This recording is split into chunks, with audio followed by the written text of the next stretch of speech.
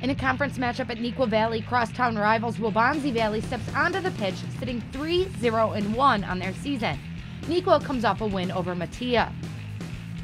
Midway through the first, Waubonsie's Kennedy Metzger gets down the line and squares the ball low to Grace Setter, who directs it in near the post. Waubonsie leads 1-0 with 21 minutes left in the first.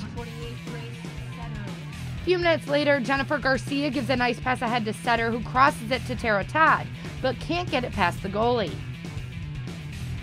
Midway through the second half, Warriors still up 1. Neuqua's Shannon Tagler throws it in and then gets it back for a great cross to Reagan Young, who finishes it, but it's called offsides. No goal.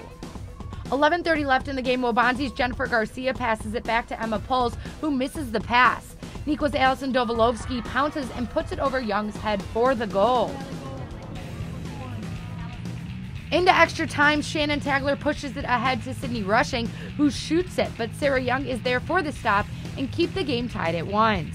Very end of the first half of extra time, Tagler goes short to Rushing, who passes it into the box and back to Tagler, but Young falls on it for the stop. Still 1-1 going into the second half of extra time. About 5 minutes left, Caitlin Narduli gets a great pass to Allison Dovolovsky, who shoots it, but it's denied, only to have Leah Sinise clear it up and end the game. Neuqua Valley is victorious 2-1. It was just being there for the rebound, and I knew she had a hard shot, so I was just ready for it to pop back out because, it's cold and everyone's a little frigid, so I was just ready for it to come out. We need to take this as a learning experience and say that we need to work harder and we need to focus more when we're in the box and getting the ball in the back of the net and defending as a team and connecting our passes. But yeah, we can definitely learn from this, and as we go forward, we're going to work a lot harder.